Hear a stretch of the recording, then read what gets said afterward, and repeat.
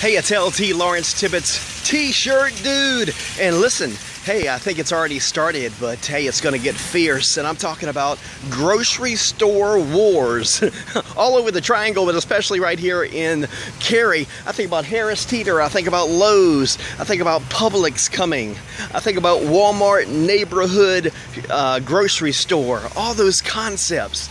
And hey, I think you're really gonna have to get more price competitive for your family and my family too. Hey, some of that's good news, but hey, I don't like all this competition and then the end result is an empty store. Hey, that's not fun. But Harris Teeter, Publix, Lowe's, Walmart grocery stores, the big Target with the grocery stores, etc., etc.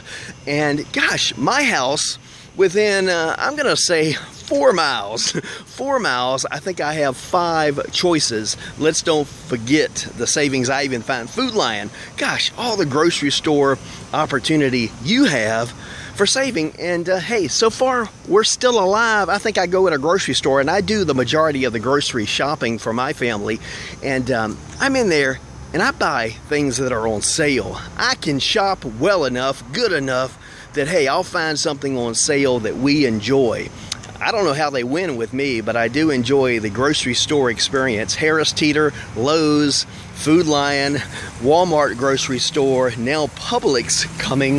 I think that's out of Florida, or I may be wrong about that, but a lot of people are excited about that. But hey, connect with me, Lawrence Tibbetts, LT, Lawrence Tibbetts, Tibbetts. Let's do it on Facebook. Let's do it on LinkedIn. You chime into the conversation about grocery store wars in your neighborhood or in the triangle. Hey, thanks.